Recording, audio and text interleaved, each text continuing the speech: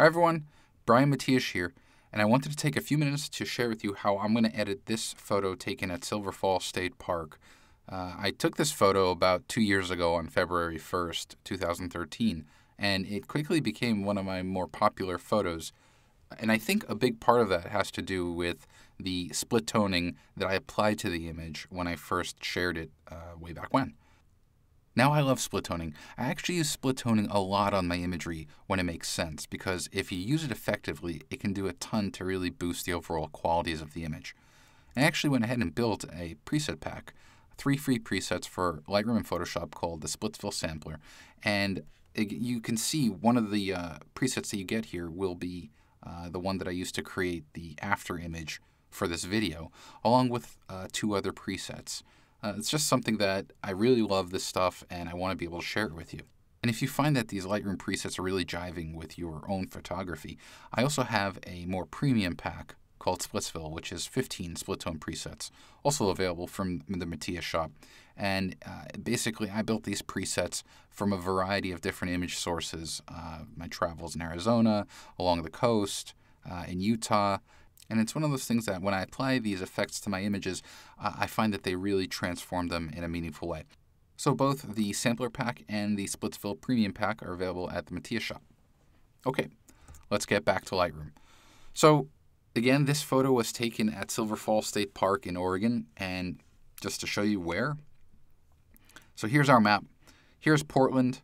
I live kind of in the northeast section of Portland over here. And Silver Falls State Park is down here, down south. This is probably a 1.5 hour drive or so, and if we kind of really zoom in, because it's so covered in trees, you're really not going to see the waterfalls themselves.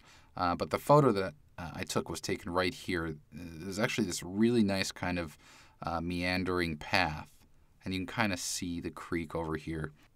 And if we go back to the library module, you can kind of see that curve over here.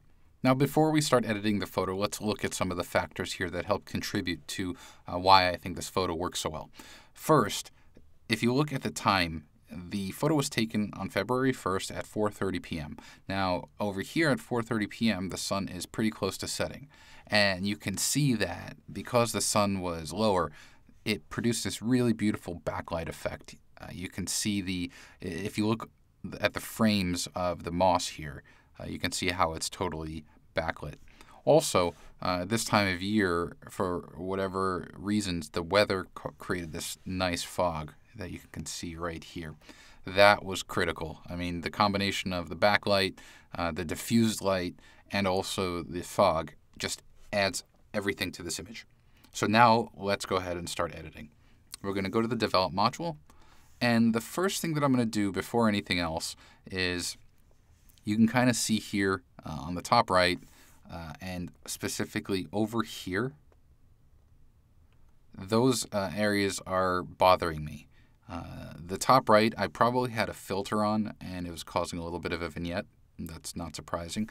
But this right here really bothers me, and even to a degree up here, that bothers me. So this is not a big deal. I'm just going to go to the crop mode, and I'm going to make sure that I'm locked. So I'm going to select the lock right here to lock the perspective as I crop. And I'm going to just drag in just a bit. And when I'm done, I'll turn that off. So that took care of the vignette. That took care of that annoying little dark spot. And overall, the composition is good. Now, what I'm going to do is I'm going to change the overall white balance. You would think I'd get a custom white balance, but I don't want one right now. For this image, I'm going for pure stylization. So I'm going to take the white balance and I'm going to bring it over to the right a bit to warm it up, just a little bit like that. Now, if I look at my histogram, everything looks pretty good. There's a tiny bit of maybe the shadows that are being clipped, but I'm not worried about that. I'm going to go ahead and go to the tone curve, and the first thing I'm going to do is change the point curve. Usually the default you'll see is linear. I'm going to go ahead and select medium contrast. And what this does is it affects the layout of the tone curve just a bit, and you can see that it adds a nice little contrasty punch to the image. It is a bit dark here in the shadows, so I'm going to go ahead first and bring the shadows out just a bit. That's going to help kind of recover those shadows. Now, the first thing I want to do is get my base split tone process going. If you scroll down there's a panel under the Develop module called Split Toning. And what split toning is effectively is you have your highlights and your shadows, so the bright parts of your image and the dark parts of your image. And you can assign a color hue to the highlights and the shadows independently of each other.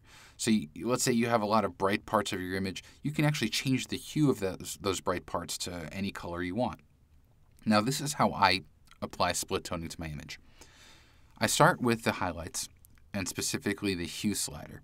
And what I do is I press and hold the Option key on the Mac or the Alt key on a PC. Now I'm pressing and holding it. And watch what happens when I click on the slider.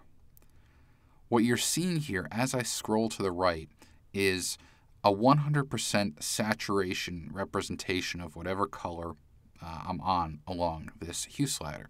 So as I go to the right, you can see what's happening here is the color is being applied to the brightest parts of the image, and just the brightest parts, not the darkest parts. And so what I'm doing is I'm looking around, I'm looking for a color that I think will really kind of supplement the photo. And in this case, when I get to kind of the orange-green area of the highlights, I'll let go. Now, everything went back to normal. And that's because the saturation slider is at 0. By pressing and holding the Option or Alt key while dragging the hue slider, what you're doing is you're getting a view as if the saturation was at 100%. Now we don't want that necessarily for this image, so what I'm going to do is bring this back to 0, and I'm going to start bringing it up slowly until the effect kind of gets gradually built in. So somewhere around here is looking good for this color under the highlights. Now I have to find a color for the shadows. I don't have to, actually. I can leave it alone, but in this case, I want to. Don't think that you have to have a color for the highlights and the shadows. You can just have a shadow color or just a highlight color. So what I'm going to do is, just like before, press the Option or Alt key and drag. Now, while I am colorblind, I understand color theory, and I know that typically for those kind of warmer tones, if you go somewhere cooler, it kind of plays off really nicely. So I'm bringing the slider over here to kind of the blue area. And with that set, just like before, I'm going to bring the saturation slider of the shadows up just a bit. And something like that. So there we go. Now, we have the highlight hue selected and a shadow hue selected. There's a slider in between called balance that sometimes gets overlooked. And what balance does is it allows you to bias whether you want more of the highlights hue to appear through or more of the shadows. So watch. If I bring the slider to the left, it's going to bias towards the shadows. You see how more of that blue is coming through and the kind of orangey green is being removed. I actually want to go the opposite. I'm going to go towards the highlights. And you can see already how the image is starting to take form.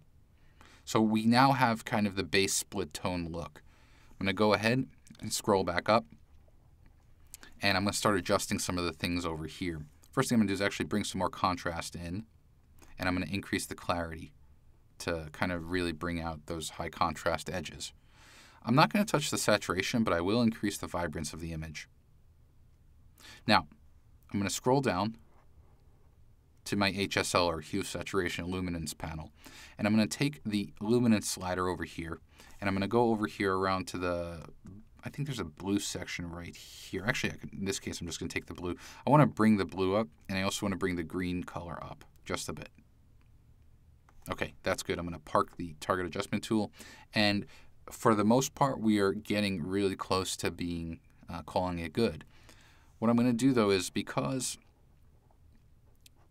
the outer edge is really bright, it's a perfect case to use a post-crop vignette. So I'm going to go to the post-crop vignette section here, and I'm going to go to the amount slider and drag it to the left and start to kind of close out the bright areas on the outside part of the frame.